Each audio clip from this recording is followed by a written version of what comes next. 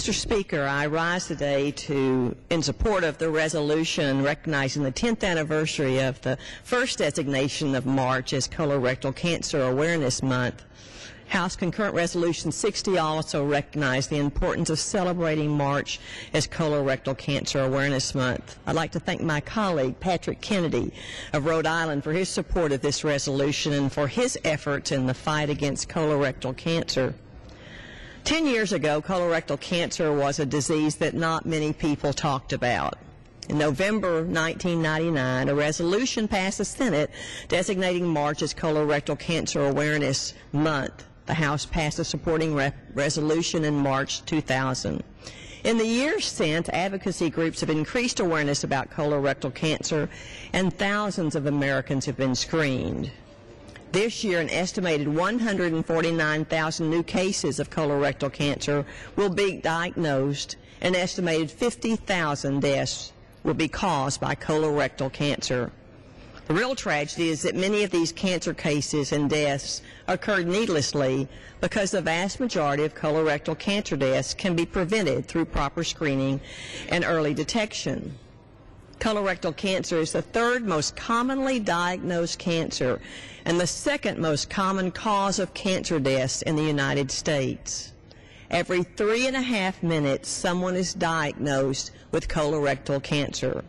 Every 9 minutes, someone dies from colorectal cancer. This is a disease that affects men and women equally.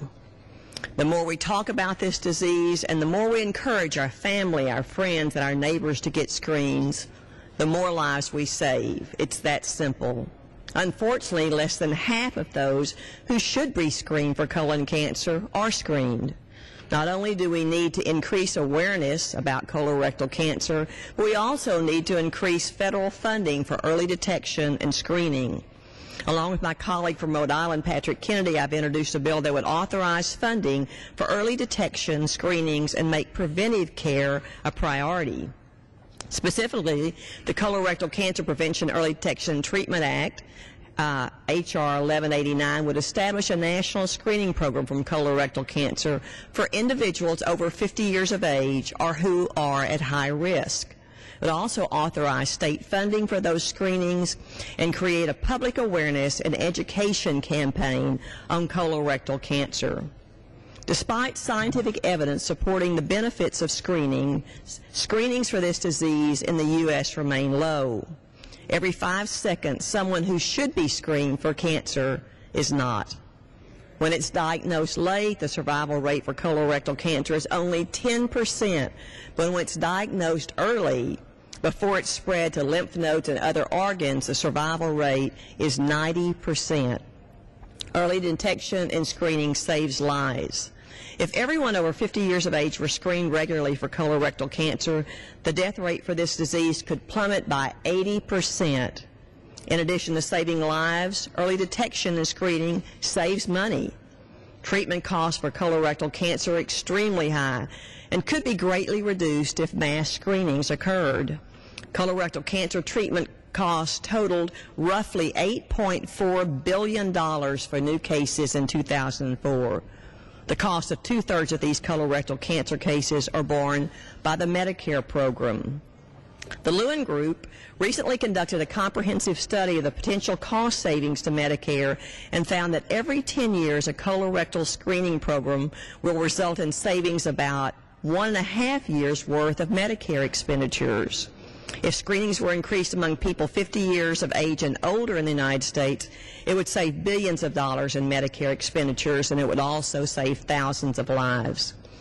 The Colon Cancer Screening, Prevention, Early Detection, Treatment Act ensures that people who are screened will get the full continuum of cancer care, including the appropriate follow-up for abnormal tests, diagnostic and therapeutic services, and treatment for detective cancers. If you've not already, I urge you to co-sponsor the Colorectal Cancer Prevention, Early Detection, and Treatment Act and join me in this Colon Awareness Month. Observing Colorectal Cancer Awareness Month provides us with the opportunity to discuss the importance of early detection screenings.